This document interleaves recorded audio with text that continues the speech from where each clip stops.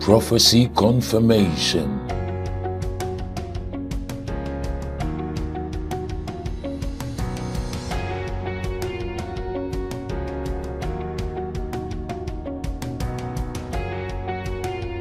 And they rose early in the morning and went forth into the wilderness of Tekoa.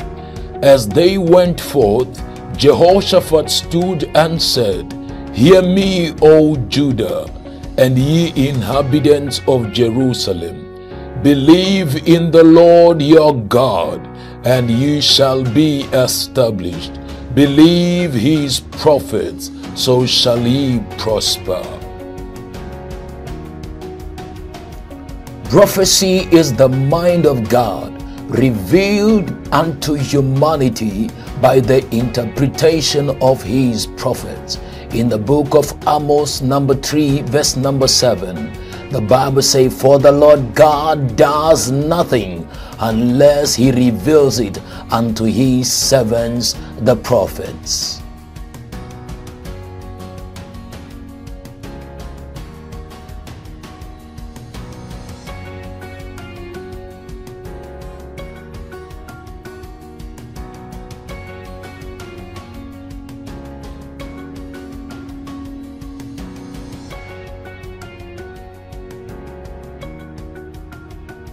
Donald Trump, the Lord has spoken to me once again that we need to pray for this president as they are now beginning to resort into certain things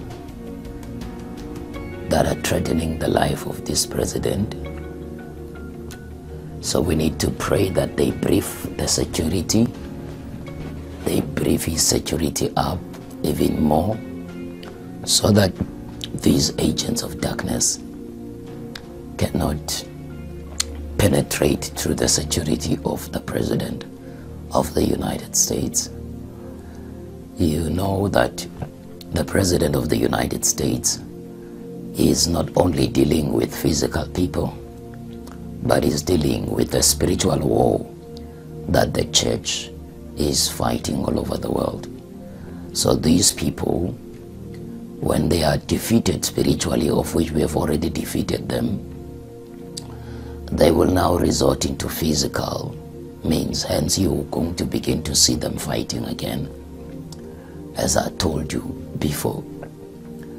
Now, I told you that God is in control of all this election, and God is ahead. So there's nothing to fear, but let us pray for the president so that there might be a protection in the President of the United States. There might, if it's possible for them to brief the security and increase the security for the President, let them do so. Let them increase the security details so that the President's life be secured at this hour. Because the enemy is going to lose, the devil is going to lose. So God is always going to be at the safe side of things. So this week, let us pray for the President of the United States, and pray that they begin to brief this security and begin to increase the security detail so that the President may be protected against these forces of darkness that are there. Family, you continue to pray for President Trump. Continue to pray that God may help this president to win this battle, because this battle is not of the president. This is a battle between light and darkness, and we know that God is on the side of light, and therefore light will always win. But I want you to pray for the safety of this president. You will hear very soon they will try to make an attempt, but they will never win. They will never succeed. So more information coming in now from Nashville. Local authorities just gave a press conference. I want you to listen to part of it. Before 6 o'clock this morning, the police department received a call of a suspicious vehicle on 2nd Avenue North outside the AT&T building. An officer responded, and after assessing the vehicle, had reason to call our hazardous devices unit. The hazardous devices unit was en route to the downtown area when an explosion linked to that vehicle took place at 6:30. The explosion was significant, as you can see from the street there on 2nd Avenue. Now, the police department, its federal partners, the FBI, ATF, are conducting a large-scale investigation to this point. We do believe that the explosion was an intentional act. Our federal partners continue to join us here at the scene this morning, and this investigation will be taking place throughout the day. Our police officers, with the assistance of the Tennessee Highway Patrol, are conducting a shutdown, if you will, of the downtown area while we assess this entire situation. So traffic in the downtown area from the interstate system, really, and in the immediate downtown area is going to be restricted as our teams attempt to assess exactly what's taken place, who may be involved, etc. That's all the information I have for you at this point. We will do another update when we know more, certainly in the next hour or so. At this point, Joseph Pleasant from the Nashville Fire Department can talk about the response from his team. Good morning. As you can see, we have a significant response from our Fire Suppression Bureau as well as our EMS division. We have multiple personnel here from our hazmat team as well as our Special Operations Division working to support our local, state, and federal partners. Right now, we can report we've made 3 transports to area hospitals. None of those transports at this point are critical. 2 of those people went to Centennial. One of those persons went to Vanderbilt University Medical Center. We do have a special EMS division set up right now to monitor the situation. Once again, we are asking everyone to be mindful of the active, ongoing situation here and to give our people space to work in. But once again, right now, we don't have any significant injuries to report. Thank you. And I'll be back in an hour. Okay, 1 hour from now, right here. Okay? Thank you, Don. Thanks, Don. I want to bring in Shimon Prokupez, who's following the details of this breaking news. Shimon, this looks like a pretty big explosion here. Do you know what buildings are surrounding this area where the explosion happened? Well, I think, Allison, when you look at these pictures, this does not look like a city in anywhere in the United States right now. I mean, when you look at this and the extent of damage that we're seeing here, it is quite remarkable. This was a pretty powerful bomb. I mean, they're saying this was intentional. What exactly was used, we don't know. But the fact that this was intentional and the size of this explosion, significantly, it's a significant explosion. I mean, this is more than a block of damage. We see vehicles that were damaged, nearby businesses. And we're also lucky that we're not talking about more injuries. Right now, the officials there are saying there have been only 3 injuries. I mean, that is pure luck. Talk about on Christmas Day. This seems to be a business area. It's downtown Nashville, so it's mostly stores and businesses. So perhaps that's why maybe people were not there. But this is really, when you talk about a miracle in some ways, because look at the extent of this damage. And the damage here stretches out for blocks. So a couple of very key points that I think we've already have heard from the police there in Nashville is that they got a call for a suspicious vehicle. It was still dark out. The sun had not risen, and the police were on scene. They were responding, and when the officer got there, he or she noticed something suspicious. They were calling in for perhaps the bomb squad to come in, the hazardous material team, that would be the bomb squad, to come in and help them out. And sometime after that, there was this explosion.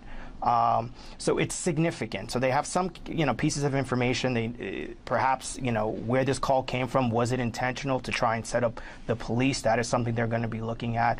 But I just can't get my mind, wrap my mind around the amount of damage that we're seeing here. The other thing I should point out is that right now it appears that they don't have anyone in custody, that this explosion is linked to an RV, a vehicle that was placed there. It does not appear that they have anyone in custody, so it would seem that whoever did this left the vehicle there and left Allison.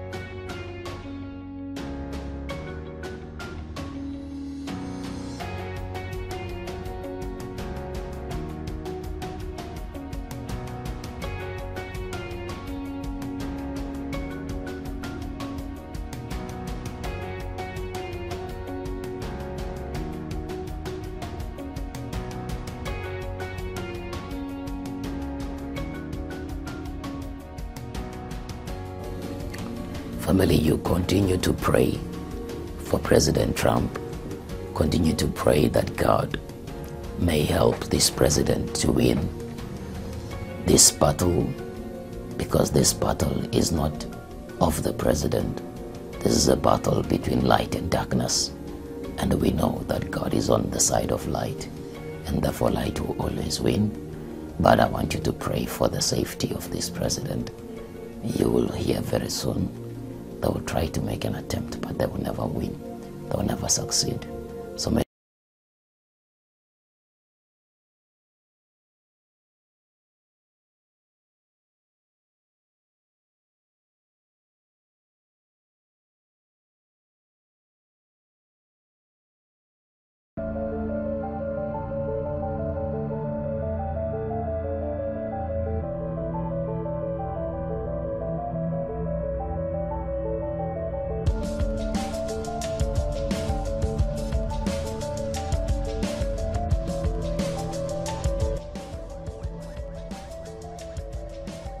family, the Lord has spoken once again to me.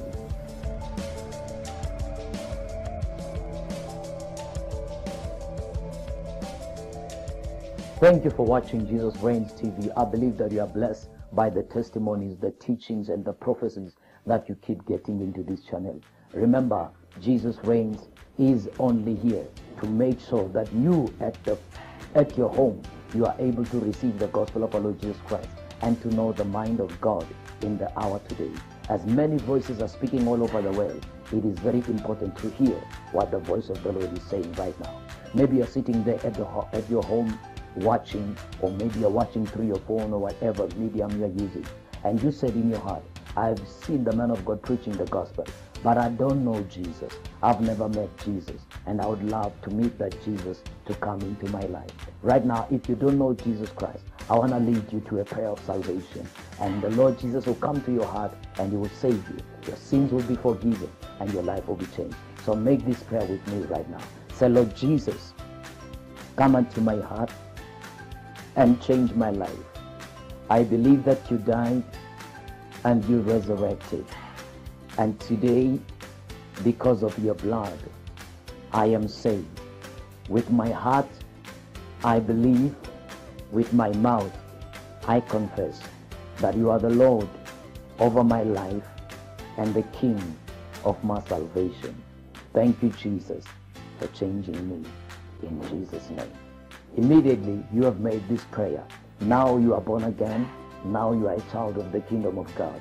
The Bible says we believe with our hearts, we confess with our mouth, and we are saved. Immediately, you have done this prayer. You have taken the best decision over your life. And right now, I want you to read the Bible and live by the word of the Lord, because the Bible is clear that He gave all of us to become the sons of God. And now you are the son of God. May the Lord bless you. Continue to watch Jesus Reigns TV. Continue to click on the notifications. Until I see you next time. Shalom. Shalom.